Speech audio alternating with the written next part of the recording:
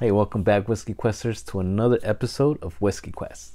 If you guys are new to the channel, my name's Antonio, and in this channel I like to try whiskeys from all over the world. I like to add a drop of water to each one of them just to see if it changes. You'll never know unless you try it.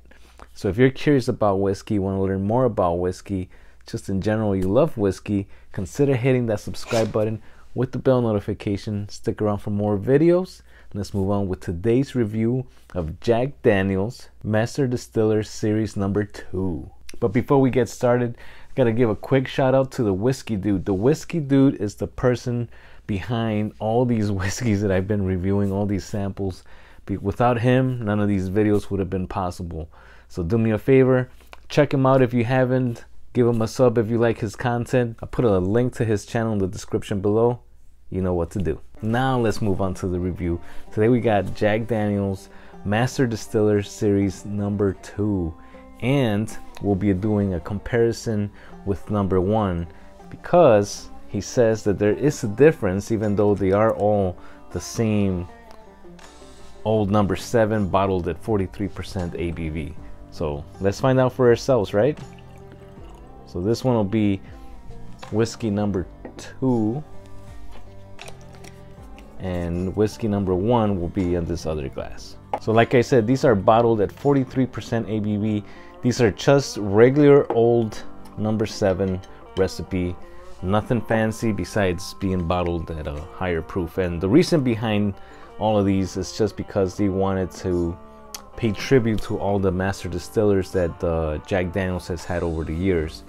And this one right here is dedicated to Master Distiller Jess Motlow. So what I'll be doing in these videos, since these are basically made just to pay tribute to the Master Distillers throughout the years, so I'll talk a little bit about each Master Distiller for each bottle, and all of this information you can find on their website. Really awesome storyline, or I should say timeline that they have on there. When Jack Daniel's passed away, he had nobody to pass down his properties to, since he wasn't married and didn't have kids. So what he did, he gave it to his nephew Lem Motlow, which is the brother to Jess Motlow. Now Jess Motlow was the second master distiller, and together they managed Jack Daniel's distillery through Prohibition and the Great Depression. So during Prohibition, Jack Daniel's was one of those distilleries that wasn't allowed to distill. So what Jess did was just store a bunch of Jack Daniel's whiskey in different locations and warehouses. He had them throughout Birmingham, Cincinnati, and St. Louis. And in 1933, when Prohibition ended, they couldn't just start producing whiskey right away, since there was a shortage of ingredients to distill whiskey. I mean, can you imagine being so many distilleries that got shut down during Prohibition, and then all of a sudden it's like, all right, you guys can distill again. Everybody's jumping on trying to get as much product as they can. So it took them a few years to get back into production. Pop quiz, guys. On what date was Prohibition ended? If you guessed anything besides December 5th of 1933, you were wrong. Now I'm pretty bad with dates, but that's just one of those dates that you just can't help but remember, right? All right, so since we already went through a little bit of the history there, let's get onto the whiskey and see how these compare. So first of all, the color in this is your usual Jack Daniel's caramel color, nothing different there. And on the nose, nice banana note. Now over the weekend, my daughter makes some chocolate covered bananas, and when I eat one, it was like right away it hit me. I'm like, wow, that's Jack Daniel's right there. So I discovered, or through my tasting, that there's a little bit of chocolate in this too. So I'm gonna, from now on, I'm just gonna think chocolate covered bananas. There you got that barrel char, a little bit of that varnishy kind of note that I get on the regular number 7.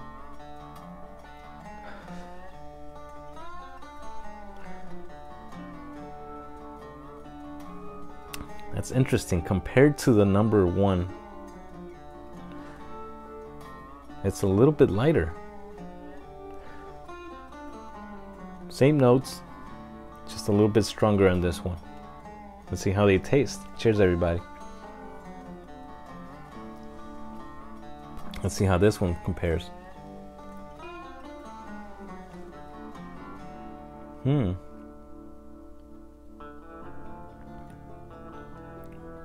That's weird.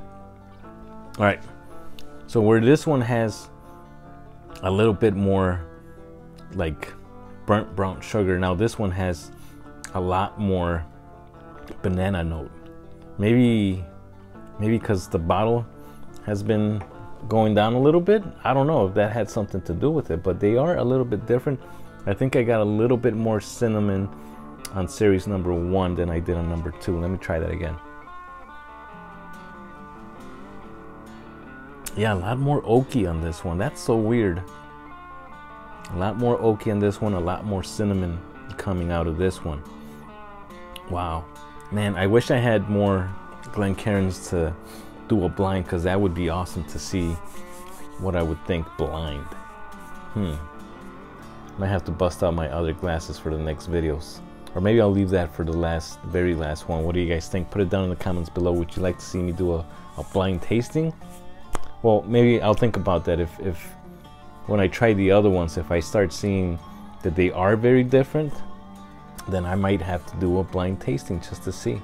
So I'm gonna add just a touch of water to each one of these and see what happens. Just a touch. Boop. Boop. So I'm not gonna wait too long. Let's just see what happens to these right here. Same time as before on the last review. Started getting more like honey notes. Oaky. I want to say maybe a citrusy kind of note. Orange citrus.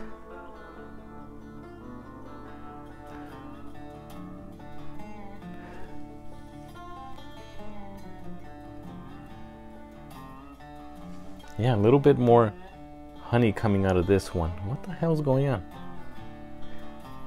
They're supposed to be the same. Why? Maybe it's just my brain playing tricks. I mean, I don't know. Let's see how they compare on the palate. Yeah, I'm getting a lot of citrus this time. Orange citrus, oak, like you know, char. How about this one? Actually, yeah, on the palate this time, they are very, very similar. I still get just a little bit more cinnamon on this one than I do on this one. That is interesting. But nonetheless, they're not like super different where you're gonna be like, oh yeah, I like number 2 better than number 1. So, but they are a tiny bit different. I wonder if these are like not single barrels, but maybe small batches. They just didn't disclose that, so they're not all gonna be super identical. They don't say nothing like that on their website.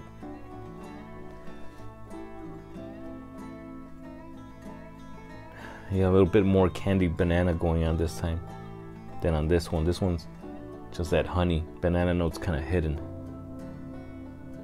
So they are slightly different, but like I said, not to the extreme. So my final thoughts on series number 2.